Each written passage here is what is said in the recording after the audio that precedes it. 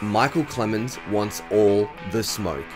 The Jets rookie was really impressive in limited snaps in 2022. So let's take a look at the film and I'll show you why I'm excited about the outlook of Micheal Clemons. Let's go. What is going on, everybody? It's Luke here from Play Like a Jet, and we are back in the film room with another All-22 breakdown. And today we're looking at Mike Clemons. And I thought he was super underrated last season. There's a reason that PFF gave him a 78.7 overall grade. Now he's going to have a bigger role. And Robert Saleh announced at OTAs that he's playing inside more and he's up 15 pounds of muscle. That is exciting for Micheal Clemons fans and fans of the New York Jets. We're going to start by looking at Clemons as a pass rusher. Here he is against the Patriots, right-hand side from a wide alignment. I'm going to let this thing roll at full speed, but I want you to focus on the length and extension that he gets with his left arm, the ability to disengage, and then some sneaky bend around the corner to get to Mac Jones. This is a really nice combination of skills from Mike Clemons. So breaking it down, you're going to see that left arm get tight to the chest of the tackle and extend. He does a fantastic job forcing the shoulder pads and head of the tackle up. He's won the leverage battle. He's got the tight hands. Now he's going to disengage with a two-hand swipe. And look at the bend and turn around the corner.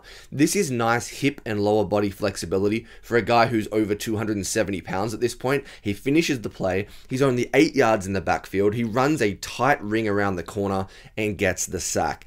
This is a great job stacking moves on top of one another, using leverage, a swipe, and then that sneaky bend around the corner. Great way to start the video. If you also look at the left-hand side of the screen, Jermaine Johnson, we know he loves that Euro step cross chop. There he is, implementing it, and he's free as well. Good job from the Jets' young dogs. This rep is awesome. Right-hand side of your screen, once again, Clemons is 72. You're going to see him coming from this wider alignment. Third down, obvious passing situation. Have a look how he bullies the left tackle with this bull rush. Ridiculous strength and a great rep. You want to talk about low man wins at the point of attack? I'm going to freeze it right here. Look at the leverage advantage that Micheal Clemons has on the tackle. He gets underneath, he shoots the head up once again, but look how he continues to drive his arms and legs through this pass rush move, straight through the chest. And he has literally moved the left tackle 7, 8 yards in the backfield and right into the quarterback's lap. I just showed you an example of him winning to the outside, being able to disengage and bend. You combine it with this kind of speed to power conversion, that combination of moves is scary for a defensive end. This is a rookie who only played 20% of snaps. He's going to get a bigger role and he's going to be successful. Now, this kind of strength is also why Clemons is going to be able to move inside in 2023. He's going to be able to move and bully guards as well. He is Hulk. He's ridiculous. And I can't wait to see how he goes inside. But it was in the running game that Clemons really shone in 2022. Here he is against Dawson Knox. I'm going to give you the tip. Do not block this man with a tight end. He does a fantastic job getting leverage and extension, reading and reacting on the 2 gap, and then just monstering the running back on 2nd and 1. This is as good as it gets. What makes it impressive is the utilization of his right arm. Clemons just stands up Dawson Knox with one arm. He uses that right arm to win the leverage battle, to gain that extension and to bench press him. He's now free. He can read and react based on the decision making of the running back. This is 2-gapping to a T, and he's there to make the play. Awesome job.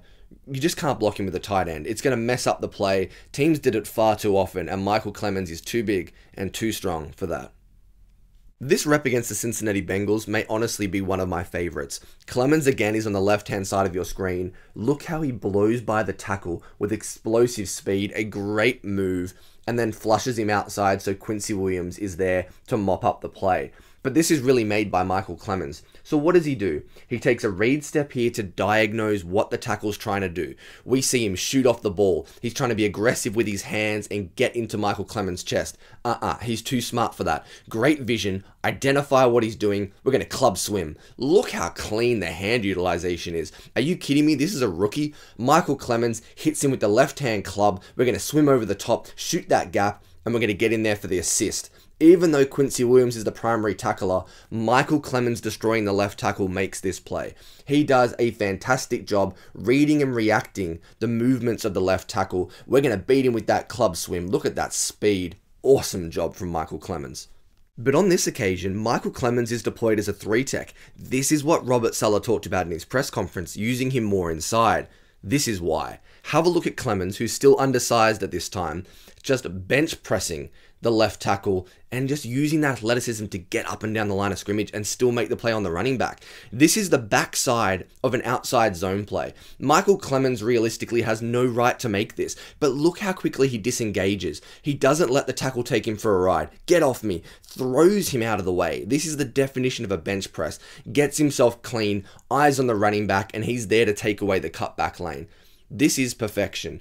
This could be a really big gain if Micheal Clemons at all gets blocked. They do a really good job moving the zero tech down the line of scrimmage here, do the Bengals, but Clemons says no. Great effort from the backside, but it all starts with powerful hands, the ability to keep himself clean, and then using that athleticism and speed to close the hole.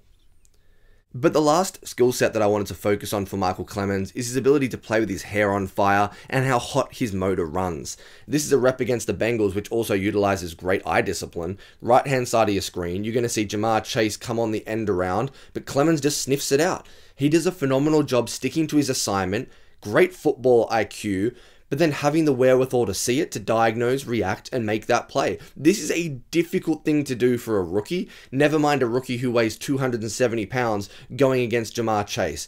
He stays to his responsibility. Keep the contain of the defense, don't get overambitious. He keeps his width, good little stutter step, and then a great tackle outside of his frame. Great work, Micheal Clemons. No, it's not a traditional running play, but it just shows the athleticism in space, and I love that.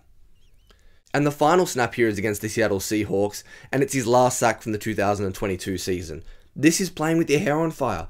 It's not always going to go perfectly, guys. He gets chopped here by the sift motion. Look how quickly he gets to his feet and then sacks Geno Smith. Like, this is ridiculous for a big guy to have these kind of recovery skills. Get up, get off the ground, and makes the sack. It's not always going to be pretty. It isn't always going to be a beautiful pass rush move to the outside with play action and motion and all of these things in the NFL. Sometimes you need to get it done with raw athleticism and want and motor, and Micheal Clemons has that in spades. I wanted to showcase that he's this kind of effort player, as well as someone who has great ability to stop the run and the ability to go straight through the chest as a pass rusher too. Micheal Clemons had a really well-rounded 2022 rookie season. So after watching the tape, I think it's pretty easy to understand why I'm excited about Mike Clemons' future. He's going to be playing more. He's going to be in that 3-tech spot on obvious passing situations. And I think he's going to take a big leap in 2023.